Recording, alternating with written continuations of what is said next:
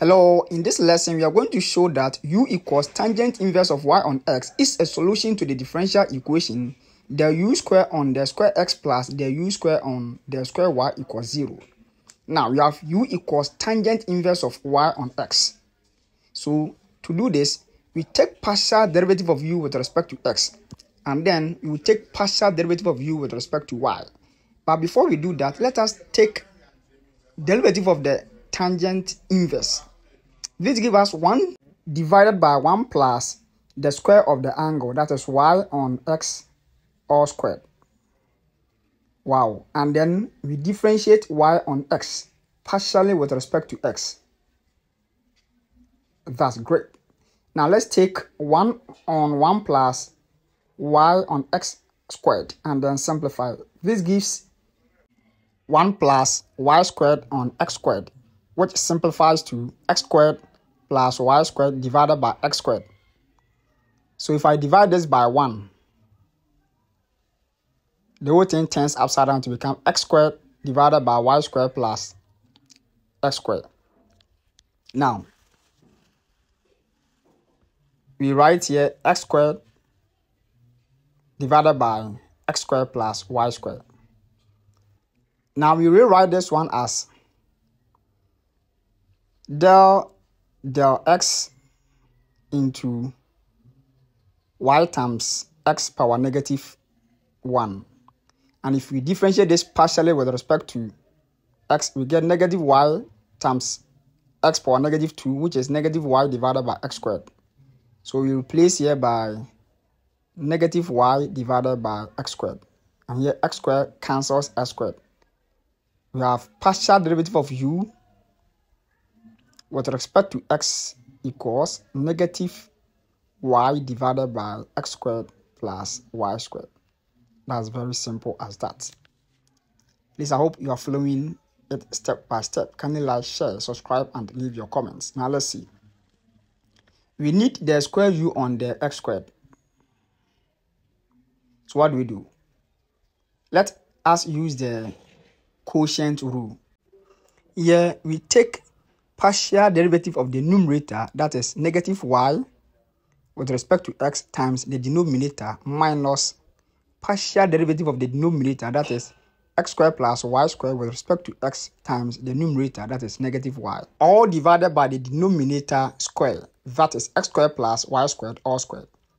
If I differentiate negative y partially with respect to x, I get 0. 0 times all this gives 0. Negative times negative gives positive. If I differentiate y squared partially with respect to x, is 0. If I differentiate x squared partially with respect to x, I get 2x. So I multiply 2x by positive y to get positive 2xy. All divided by x squared plus y squared all squared. This gives the squared u on the x squared in a very simple way. Please, kindly like, share, follow, and comment for us to build the mathematics community. You know, if you share, others will also get this amazing lesson to watch and also learn a lot from what we are doing here. Okay, so that is our the square u on the x squared.